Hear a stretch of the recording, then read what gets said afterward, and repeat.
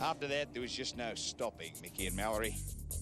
They tore up the countryside with their vengeance right out of the Bible.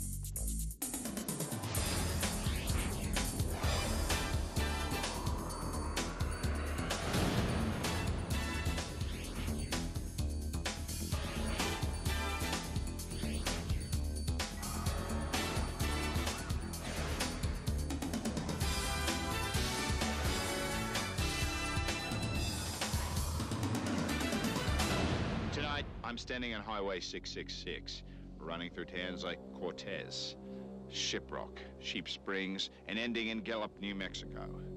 To some, a beautiful stretch of the American landscape, but to Mickey and Mallory Knox, who are still at large, it is literally a candy lane of murder and mayhem.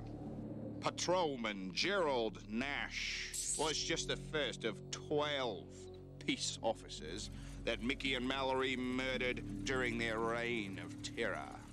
Gerald and his partner, Dale Wrigley, were parked at this donut shop, Alfie's Donuts, when... His 1970 Dodge Challenger pulled up across the street from the donut shop. Gerald was only 3 weeks out of the academy. Come walking out with coffee. Thanks, folks. My bear claw. Hey, you! Driver asked him a question. How the hell do you get to Farmington? He looked like he was giving street directions. Go down to 324, take it over to 66, and Farmington's up about 65 miles. Quick ride. You folks going there? When he finished Well, have a and nice waved day. him thanks, then up come that shotgun.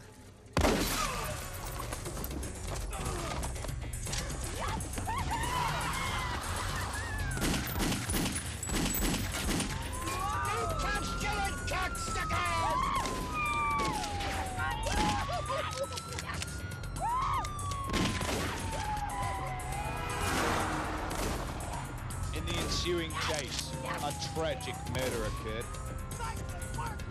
American bronze medalist marathon bicyclist James. Woo!